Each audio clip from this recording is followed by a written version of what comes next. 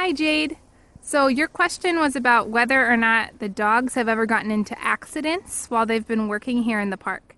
And I didn't know the answer, so I went and tried to find out today. And I was told by some people who work here all year and know the dogs a lot better than me that the dogs, as far as they know, have never gotten into an accident while they've been bushing on the trail.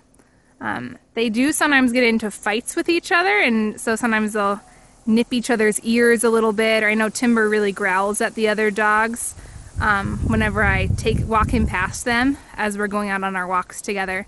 I was told, though, that the dogs often save people's lives who are on the sleds behind them. So, for instance, once there was a really, really bad snowstorm, and the person who was on the sled, he's called a musher, he couldn't see ahead of him. So he was telling the dogs to go straight, but the dogs weren't going. They weren't listening to him, and he couldn't figure out why.